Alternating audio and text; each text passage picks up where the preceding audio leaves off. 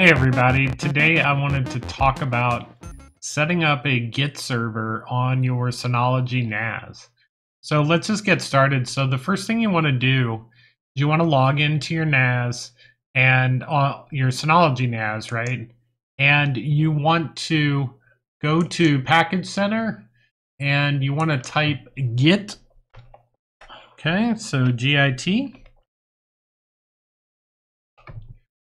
Go ahead and search for that, and you will see Git server. So if you don't have this installed, I already have it installed, please go ahead and install it.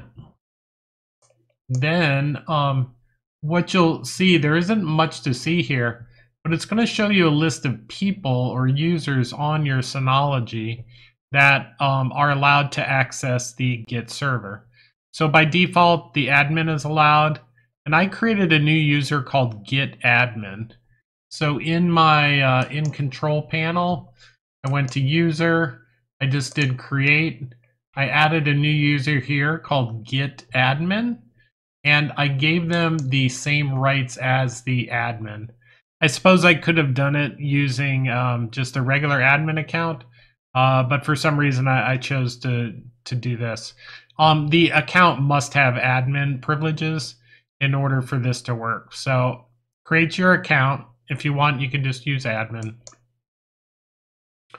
Come back to Git server and make sure that you give them access. So the next thing that you need to do is it will require that you have SSH enabled so that you can communicate to it. So you need to go to Control Panel, Terminal, SNMP, and right here it's going to pop right up to this, and you want to enable SSH service on port 22 or whatever port you want, but I just use the default, which is 22.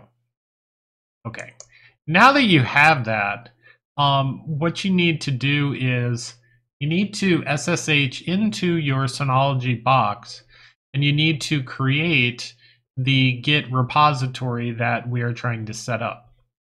So what I used for that in my case was I used Putty, which is a free utility for performing SSH.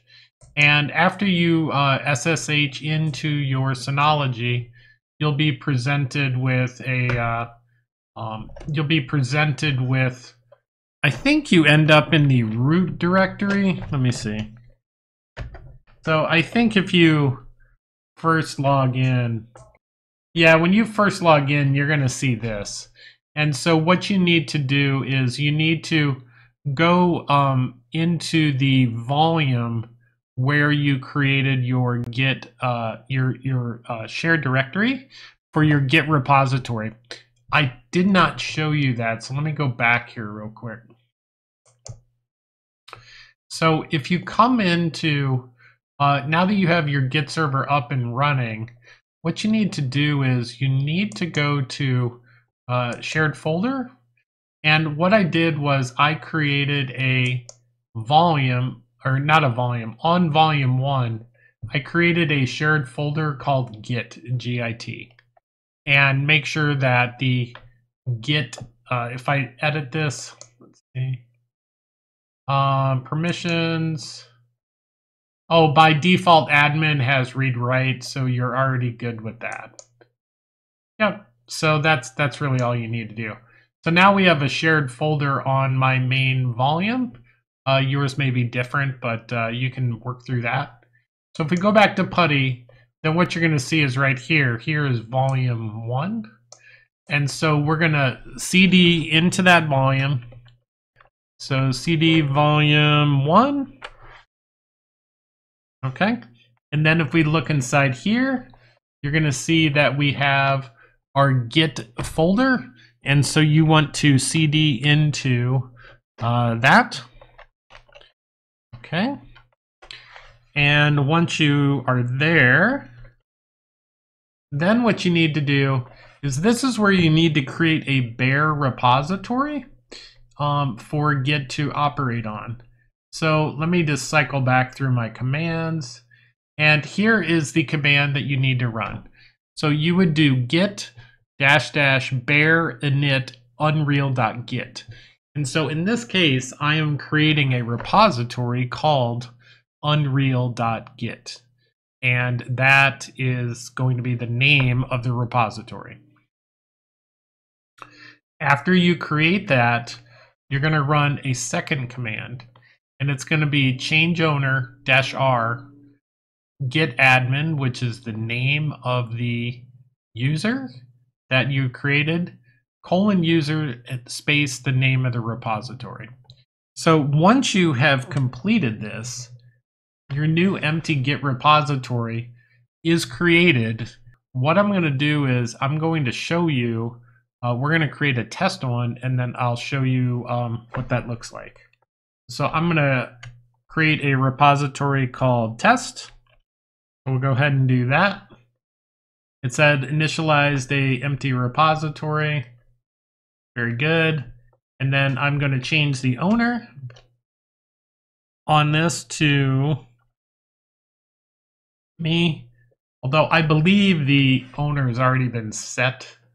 I would have to double check that. But just to make sure, you're good to go here. So now that we've created our repository, let's go to our Windows machine, or whatever machine where your Git client is, and we're going to clone that repository down to our machine.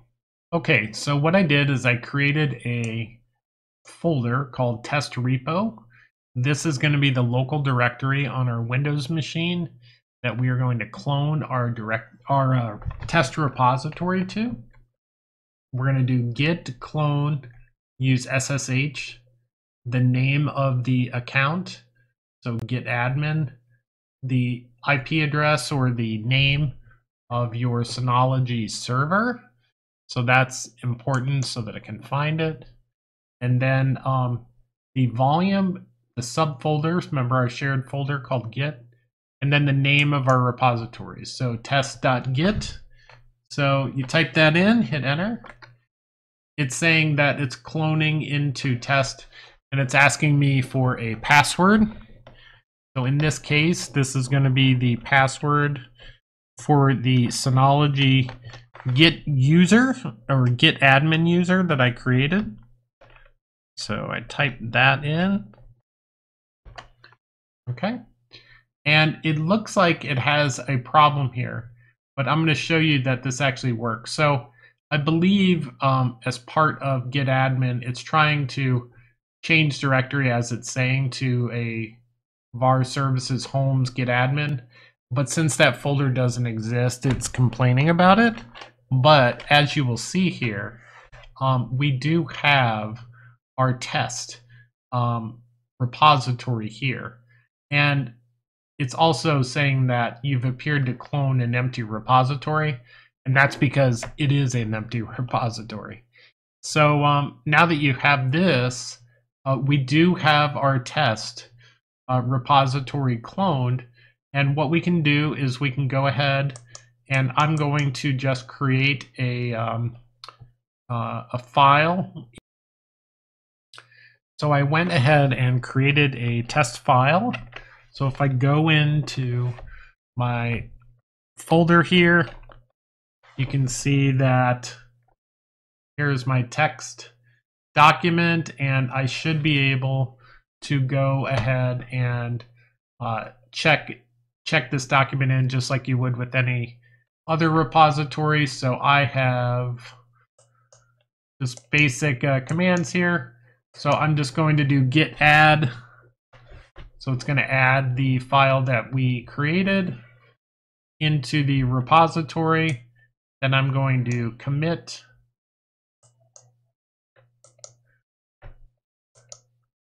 So we'll just go ahead and commit our file.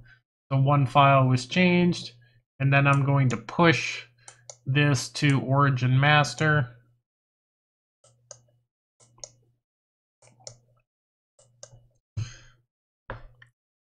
It's going to prompt me for my password again.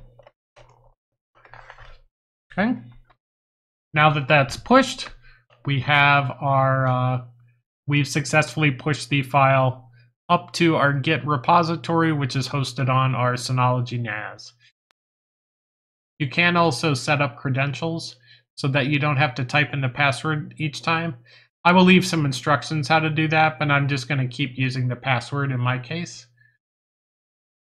I hope you found this quick tutorial useful. I know that not having to use a public service and backing up my source code on my own Synology NAS is a great feature for me.